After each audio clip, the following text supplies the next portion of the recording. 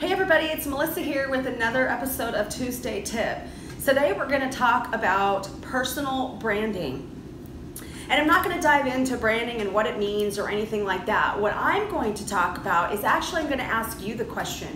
Because when we spend our entire career building up our brand, how we want people to understand who we represent, what our values are, what our message is, what our statement is, and then all of a sudden you have somebody that wants to come in and then they want to work with you.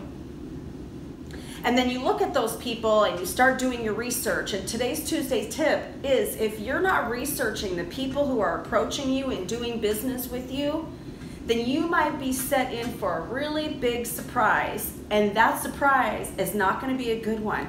It's actually going to hurt your brand.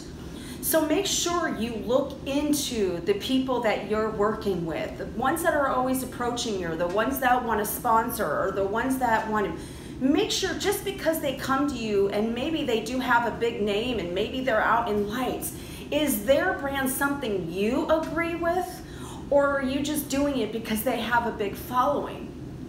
It doesn't matter if they have a big following, because if their brand is different than yours and their followers are very different from yours, it actually might be a hindrance for you to work with some people out there.